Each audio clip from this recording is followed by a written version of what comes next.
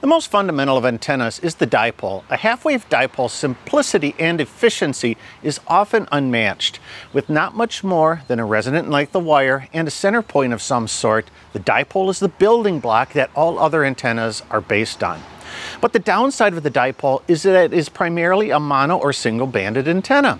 If you want to change band, you need to change antennas.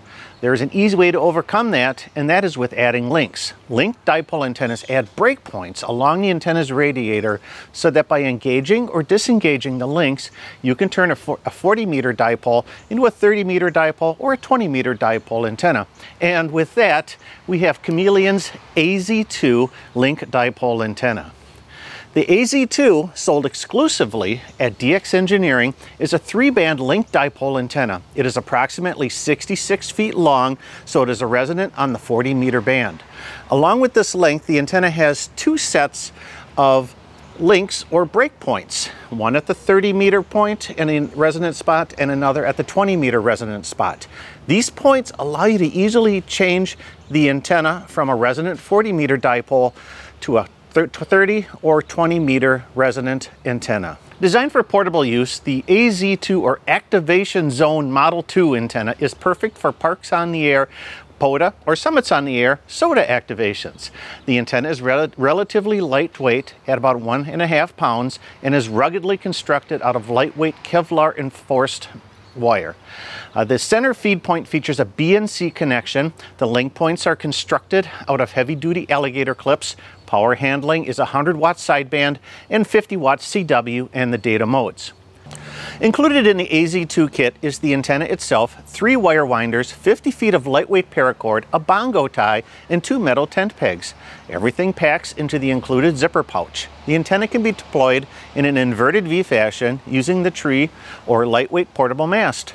The ends can be staked to the ground, or you can use 2 additional pieces of rope to tie the ends off at trees. But how does the Chameleon AZ-2 Link Dipole Antenna operate? Well, let's put it on the air and find out.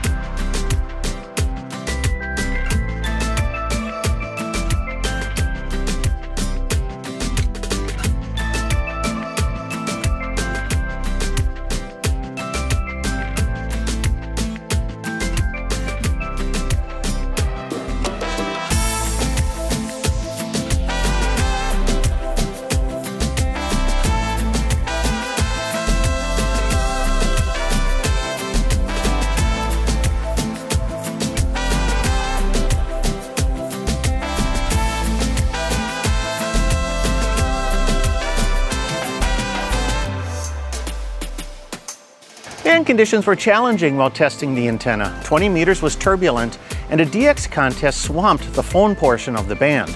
I spent most of my time on FT8 to escape the noise.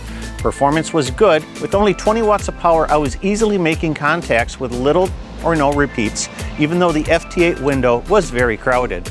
Overall, I made over 100 contacts the weekend on the 20, 30, and 40 meter bands.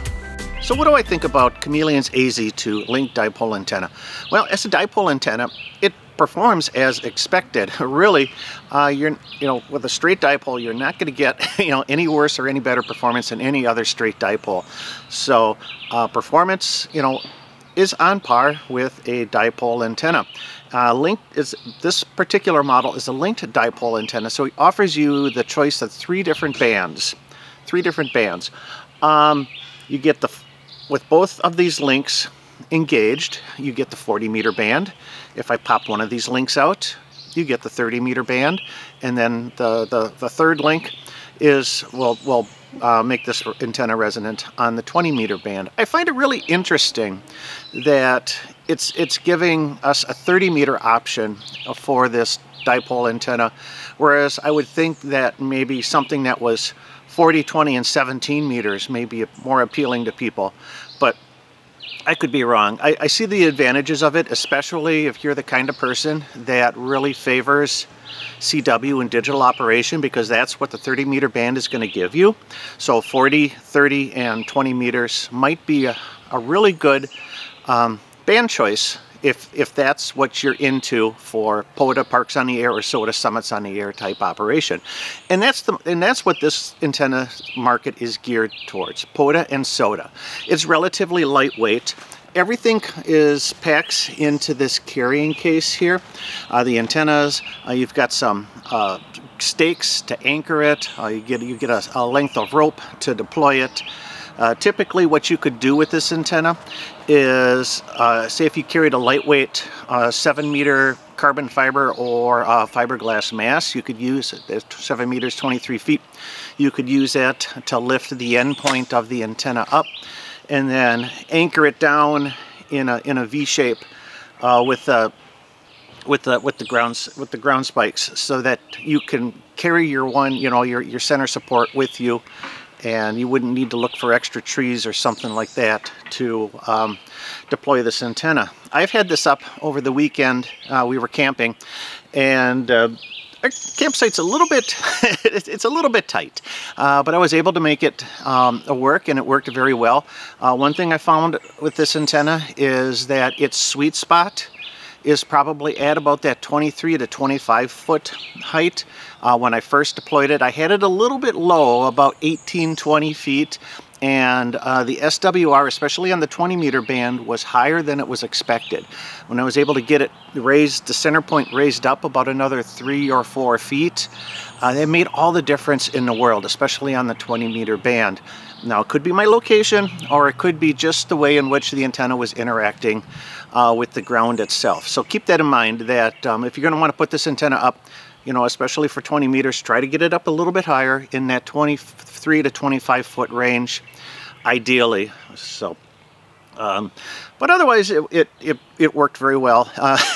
I focused primarily on a digital operation with the antenna, just because the band conditions were not so conducive to phone operations. And the weekend we were out here, when I was evaluating the antenna, there's a DX contest on the air, and it just made the 20 meter band just really painful with all of the contesters for my POTA activation. But nonetheless, I'm genuinely impressed with the antenna. I like link dipole antennas. I think that we're at the top of the solar cycle, but we need but with the solar activity the way it is, it's just so turbulent. We want to think about efficient antennas, and a dipole antenna is certainly going to be an efficient antenna. So a great choice in that regards. I do, like I said, worked very well for me. We're going to probably be, as we go back down the solar cycle, we'll probably be seeing more, dipole type antenna deployments out there, just because of their overall efficiency. So this is the Chameleon AZ-2, a link dipole antenna, 40, 30, and 20 meter bands. It is available exclusively from dxengineering.com. So check out the AZ-2 at dxengineering.com. Questions or comments about this antenna, leave them down below. I'd love to hear what you think about Chameleon's AZ-2 link dipole antenna. Otherwise, if you enjoy this type of content, like and subscribe. Helps me out a whole lot. Thanks again for watching. I'm Michael, KB9VBR. You have a great day, and 7-3.